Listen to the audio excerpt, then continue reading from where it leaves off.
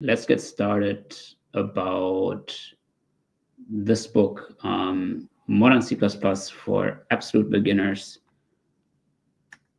with Slobodan Dmitrović. Hello, everybody. Thank you, Jens. Thank you for inviting me to this meeting. Please allow me to introduce myself. My name is Slobodan Dmitrović. I am a professional C++ trainer, and I'm also the author of this book, which is called Modern C++ for Absolute Beginners. But I like to refer to my book by its second title, which is A Friendly Introduction to C++. So please allow me briefly to introduce my book. My book is an introductory course to the C++ programming language, the standard C++ standard library, and modern C++ standards. In the second edition, I've included notable features starting from C++ 11, C++ 14, 17, and C++ 23 as well. So I hope you find this book useful, because learning C++ can indeed be a challenging task.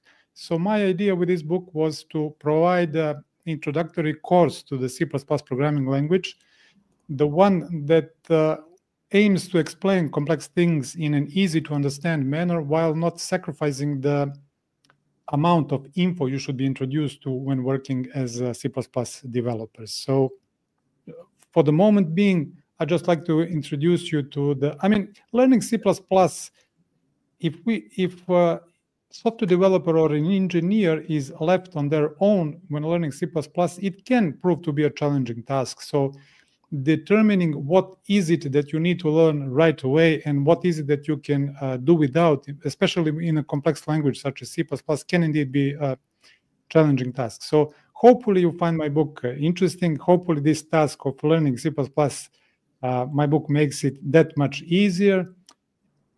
So in short, that would be a short introduction from my side. That's nice to hear. But actually, there's one more thing worth mentioning, and that's you've been a speaker, and we wanted to do an interview. And so, if you have any questions regarding the book or the talk, which was C++ for C developers, Slobodan also has given a training on this last week. Then we can just, do this now. And for that, let me just... Sure, sounds good. Perhaps I could share a few slides from my book, if you agree. Sure, we can do that. Okay, let's see. Let's share a screen here. And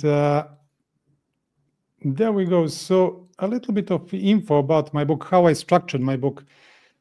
So first, there is the language itself, and determining what is the solid knowledge base in a language itself can be also a challenging task. So let's take a look at the table of contents. Here I have included some of the topics that I feel are making the knowledge base of both professional and aspiring C++ developer. So it goes without saying, first we need to start with the introductory topics such as types, declarations, expressions, operands, and then we build in complexity, statements, built-in statements. And as you can see, every few chapters I've included exercises that grow in complexity. And I'm a huge fan, for example, of generic naming conventions, because I feel that gives you a solid ground to start working on your own naming conventions. Also, there is a question nowadays, especially in modern C++, there is this notion that we should depart completely from a raw arrays and raw pointers. So this was, for example, this was one of the topics I discussed with other developers as well. Should I include raw arrays and raw pointers to begin with? Now, there are two arguments for this. One that says you should completely depart from raw arrays and raw pointer in C++. But since I give C++ trainings to the industry, And 90% of the time, I do indeed see row arrays and row pointers. So I felt the need to introduce row arrays and row pointers, if only to discourage their use in favor of better facilities we have in C++, especially in modern C++, such as smart pointers, more specifically unique pointer, which should be a replacement for a row pointer. But I felt the need that you need to be introduced in this notion of row arrays and row pointers, if only to discourage their use in favor of standard library facilities and smart pointers. And then we build in complexity. There are statements, both built-in statements and user-defined statements, functions, scope and lifetime, which is a very important topic. And only then, when all of these topics are in place, do I think that we should tackle the topic of classes. So only when those topics are covered and we establish a solid base, then we can tackle the topic of classes. And then, for example, the question comes to templates. How much of a template is too much of a template introduction? So I kept it fairly short on the topic of templates, because I feel talking too much about templates can be overwhelming, especially for people who are just getting introduced to C++. So that's why I felt the need that only a brief introduction, I felt the need can be a beneficiary to you if you're starting with C++. And then we move on to the topics such as the standard library, smart pointers, standard library, notable containers, notable algorithms there. And finally, we talk about C++ 11, 14, 17, and 23 standards.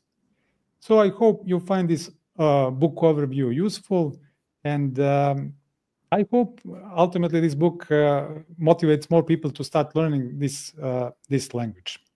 Okay, so that's that from my part. I have actually a question which fits perfectly in this. Christian Freund asks, I need literature to get people on board with modern C++ that have worked only with pure C so far. Is that the right books? I indeed hope that this book, you find it useful. I've written this book so that you don't have to have any prior knowledge to C++, shall we say. And if you're coming with a pure C background, there are things to, and moving to the C++, there are things to both learn and things to unlearn when starting with the C++. So with Meeting C++, we just finished the training that was actually meant for this. It was called C++ for C developers, where we talked into greater details about what are the paradigms we should adopt when moving from C to C++. Now, there are two schools of thought that say that you should learn C++ prior to C prior to learning C++, and that's not really true. I mean, I personally think that you are better off, even if you don't have any experience with C, to start with C++. But if you do have experience with C, that can be an advantage in a way that you already know a great deal of basic language facilities, as far as we keep this notion that C and C++ are two different languages with two different ways of thinking, two different programming paradigms. So I hope you find this book interesting as well. Yeah, I think especially the training, and not forget that we had a talk. Let me bring up my slides again. We did have a talk which you gave, and is going into the same direction, where Slobodan talked about C++ for C developers and migration. So this talk is already on YouTube. If you want to take a look at it, there you probably have like also a different medium. And we had a training in the same direction last week with Slobodan, and we're probably going to bring this up again if there's interest. And then the whole book here kind of, is for beginners, but probably also like it doesn't really make you lose something when you already know something about programming from a different language, or like already are familiar with C. So indeed. So if you can perhaps reach to Jens Weller, and if you're interested into this training, this is a 2 days training where we talk into greater details. It's an 8 hours a day training, so it is involved, where we talk indeed about things that are both similar in C and C++ and things that are vastly different in C and C++. So drawing the parallels between the two is often discouraged, but nevertheless, we talk about most direct equivalence and shift of paradigms is basically what we want to adopt when moving from C to C++, because in C, for example, we are used to working with raw arrays and raw pointers and pointer arithmetics. But in C++, for the most part, while we still can do that, we tend to stay away from such programming paradigms, because we delegate this task of manipulating raw memory blocks represented through arrays or pointers, doesn't matter, to some other facilities in C++. And C, for the most part, is a procedural language, whereas C++ can be both procedural, but most of the time it's object-oriented language. So yeah, we talk about those topics into greater details, especially in our training, which is organized by the meeting C++. So something that you can potentially explore as well. Indeed. And generally, the whole raw access is something I think which we probably will say goodbye to. And, this whole safety debate is also kind of, going into that direction. Exactly. So we'll see. Thank you, Slobodan. Let me continue in my slides because here we are. Thank you for actually all the support you have given to Meeting C++ this year, for the training, the talk, and being here today. Thank you, Slobodan. You're most welcome, Jens. I'm glad I was able to help. Thank you very much. And now let's continue with lightning talks. And you've already